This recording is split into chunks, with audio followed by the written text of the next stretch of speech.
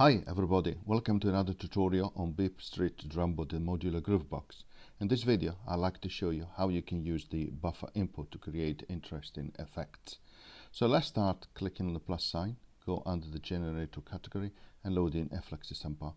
Let's click in here where it visualizes the waveform to load a sample of your choice. In this case I load a previously imported sample. Let's click on done and let's click on one of the keys just to listen to the sample that I have imported into the flexi sampler.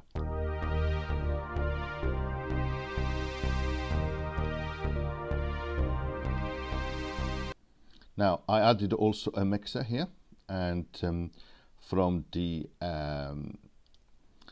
mixer category and the mixer, so that I can control the volume on the flexi sampler, and I'm going to connect for this example the mixer directly to the flexi sampler, so you will hear again the sound from the sample. Okay, perfect. Now let's add between the flexi sampler and the mixer under generator at the very bottom a buffer rack. Now let's connect the buffer rack to the flexi sampler 1, which is already done by default, and then let's connect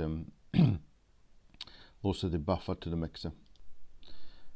So what happens now is that the buffer will take a sample from the flexi sampler and will repeat that sample continuously, and the length of the sample or the buffer that is repeated is determined by the pitch dial here. So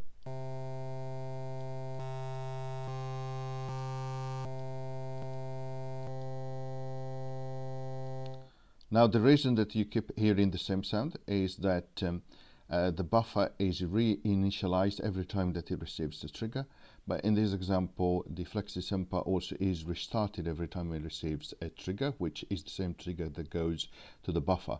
So to make it more interesting, let's add a trigger button. So under the utility category, let's scroll down to the bottom and let's add a trigger button, and then connect the flexi sampler 1 to that trigger button, but ensure that the buffer is still triggered via the MIDI to CV trigger.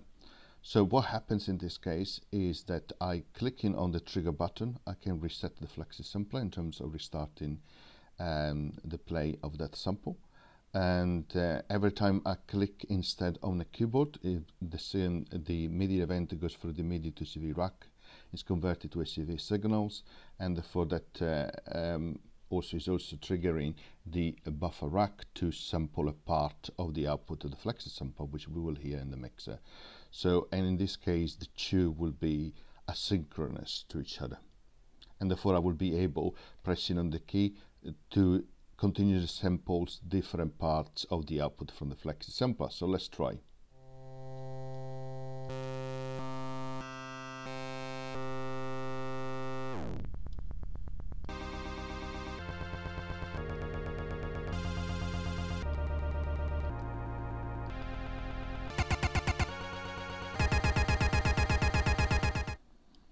Please pay attention to the pitch that determines the length and of the buffer being played, as just mentioned. So let's try again. We will re-trigger the flexi sampler like so. It will restart. You can see the vertical green line which has restarted, and let's increase the buffer dial in the mixer and play again on the keyboard to hear different sampled parts inside the buffer.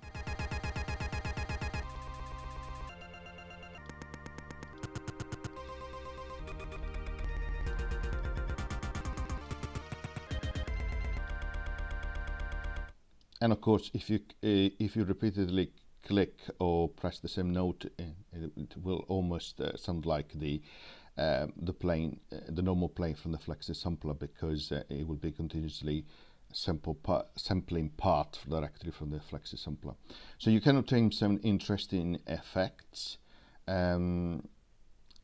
using the buffer, which you can add, of course, to your composition.